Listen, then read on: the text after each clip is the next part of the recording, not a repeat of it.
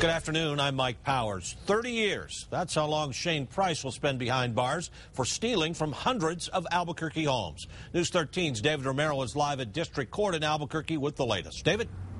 Mike, the judge heard from both Price's victims as well as his family as to how much time he should serve for his crimes. In the end, Judge Denise Barella-Shepard handed down 57 years, 30 of which Price, also known as Shane Linton, will serve in the Department of Corrections. Price pleaded guilty to 31 felony counts of residential burglary, including stolen credit cards, identity theft, and various related crimes between August and December of 2008. He was known by Albuquerque police as one of the top 5 offenders. This big case drew big attention from City Hall as Mayor R.J. Berry and Chief Ray Schultz from APD came out for the sentencing. Victims voiced their pleas for a maximum sentence, saying that Price stole more than material possessions. He stole a sense of security. City officials also hope that the tough sentence will make others understand these types of crimes will not be tolerated.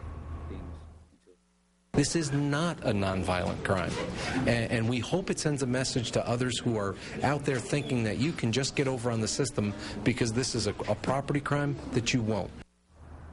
Now, Price's family, as well as Shane Price himself, made their pleas to Judge Denise Barella-Shepard, saying that his addiction to meth was the cause for his crime spree, and he must serve a minimum of 15 years out of that 30-year sentence. Afterwards, he must also serve 5 years supervised probation. Mike, back to you. Okay, David, thank you. Now, Price has not admitted to police who his accomplices in the burglaries were. We'll have more reaction from victims as well as Price's family in later newscasts.